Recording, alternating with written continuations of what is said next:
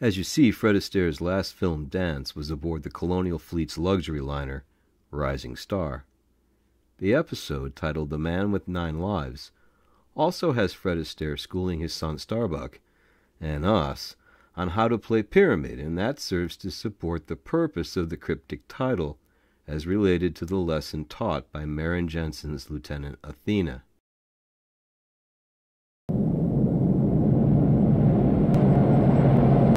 There's kids on the spaceship! Kids just like us! Only from another world! Foxy, you will return to your seat as well as the other students or stay for an additional learning period. And you, young man, will stay anyway for returning late from meal period.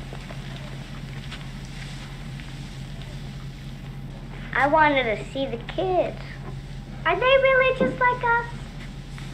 They look like us, but they don't move.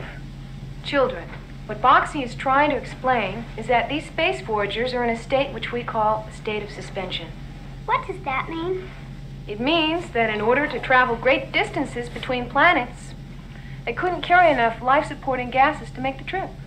Who knows what is the most important gas, which we need to breathe to live? Foxy.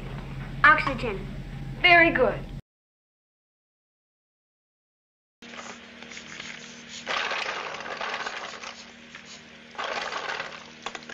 Temperature. The Man with 9 Lives is actually a reference to the 1940 Boris Karloff film about research into cryogenics and suspended animation.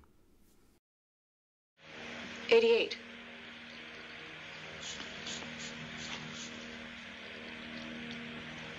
Metabolism at this time is practically nil.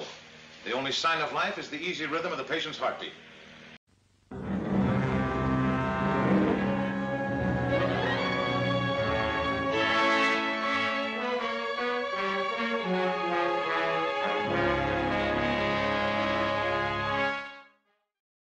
It is no coincidence that 35 years to the month after this episode, John Bradford and Douglas Talk proposed how therapeutic hypothermia and total parenteral nutrition could support astronaut crews in a low metabolic torpor state for the 6-month satellite journey to Mars.